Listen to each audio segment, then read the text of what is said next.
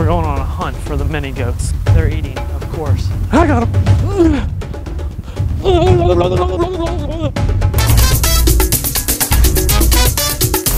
Okay, so yesterday I kind of left you guys off on, hey, we're building something, and I'm not telling you what we're building, but we're building it, so yeah.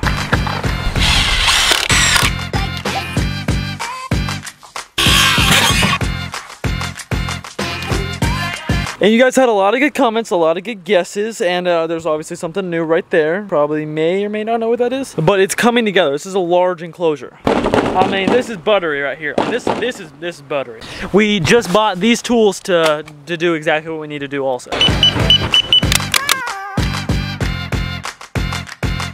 Currently just pulling down this wire to make it extremely tight. I'm not gonna lie, the whole pulling down of the wire part is really helping this thing out. Whoa, whoa, whoa, whoa. Not yet. All right, I'm not finding that this whole 10 snips is fast enough.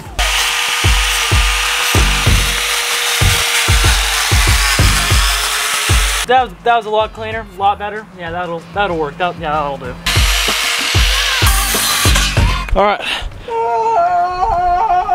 All right, we are gonna put these right here, like so. This is my first venture inside, if I can fit through here. Oh my gosh, that's the door. And we're in. I'm putting in this post right here. It's not drilled in yet. I gotta put it in because what it's gonna do is it's just gonna act as, you know, obviously stability. So let's get her going. And now she's in, she's good to go. Okay, she's all good, but the thing is we need another section right here, and I thought we'd, wow, that is loud. So we're gonna go run and grab another roll, and then I need 2x4s for these. Okay, we literally just need 4 more of those because we gotta cut them in half and we need 8. And then more wire for sure.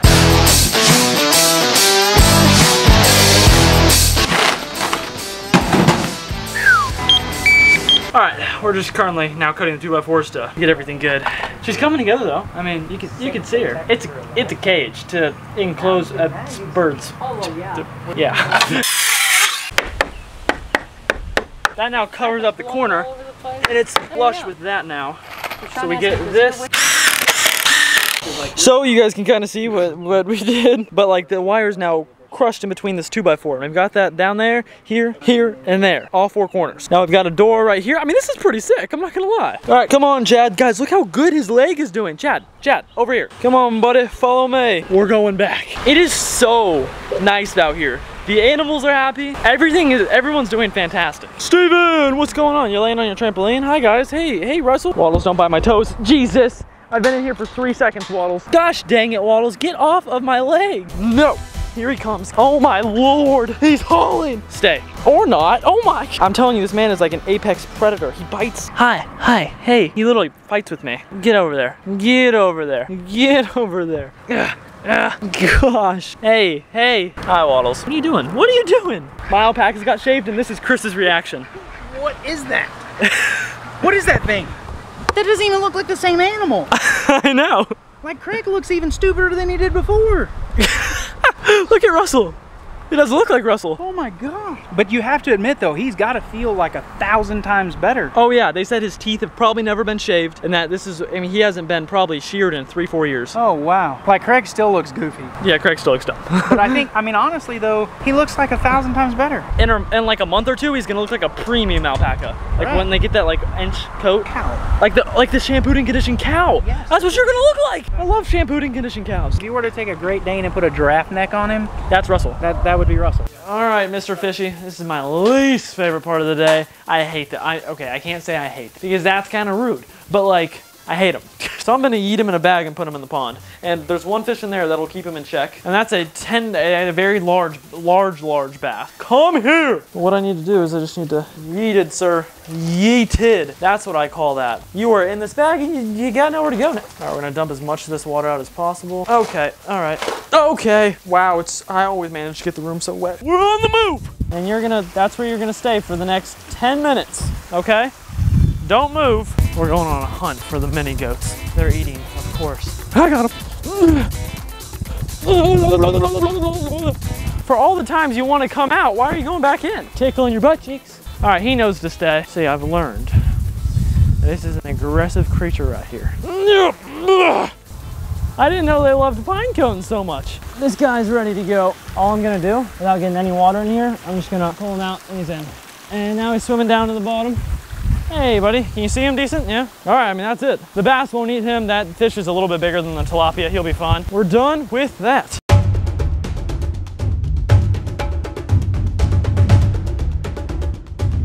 Okay, here we go. Oh my, okay, she's now here. And she's not done at all, not even close to being done. A lot of stuff still gotta go into this as far as the inside. So that's for a later video. They're sunbathing. Hi, Craig. It's okay, Craig. Go back to bed. You're good, you're okay. What are you doing? I need this chair. Russell, get out of the pond. No, sir, he's in the actual pond. Okay, can you say what you just said again? Yeah, so you know how we had the people come by the other day and they were complaining about the animals and how they didn't like them and giving us all the trouble about how many we had and all that kind of stuff? Yeah. Well, apparently, and this is an assumption, but those people called animal control, and animal control just showed up with the chief of police, because apparently animal control reports into the chief of police. Okay. Which obviously was kind of scary because we're like, what's going on, right? Well, they brought them because they wanted to reinforce the fact that they support what's going on and what's happening. They wanted to reinforce the fact that they are behind you in what you're doing. So they're supporting me, like the chief of police and animal control supports me in this. Exactly. Okay. But basically he said that everything looks good, that he's never seen such a well taken care of group of animals to have somebody complain about it. He felt like that there was no reason that they complained other than just to complain. Okay. He felt like that it was enough land, but after he left, he called back and he's like, hey, listen, I hate to inform you, but we found this old antiquated ordinance, and unfortunately, since it's actually written as an ordinance, we have to enforce it. And it basically states, because of the type of livestock you have to have, and they don't agree with that, and they're not able to actually control it. It's controlled by city council. So what they're saying is, we're going to have to fight it. And I know you're a stubborn little son of a... So I know you're not going to let anybody take any of your animals, but we got a fight on our hands, because they're going to make us get rid of them, all of them. So they're telling us to fight it. They're saying that they'll back us, that they'll do it with us, because they want control over who and how people keep their animals, and right now it's being controlled by government. So who's on our... So the chief of police and animal control is trying to fight this law with us. Exactly. So if we don't win, they just take everything? Well, no, they will take it if we don't find homes for it. By when? May 31st. Or if we don't find new homes for them, basically the way it works is they will come back on the 31st of May. If they still exist on the property, they will start fining you every day until you get rid of them. And by the 30th day, they will take them from you and either rehome them or euthanize them. I said the animal control officer was in tears telling us this. He's like, I am so sorry. I am so sorry. He's like, I know how well you take care of these animals. I know how good of a home they have. They're in such good shape. All the enclosures are perfect. Everything is perfect. You have enough land back here, but because of this one law, I have to enforce it. I'm legally required by the state to enforce it because it's a law. See, the craziest thing is I called the county. Like, I called our county to make sure all of the stuff was good, and they, like, verified it for me. My thought is we go attack City Hall. We get ourselves on the docket in October, and then we take that and say, hey, look, we're fighting this.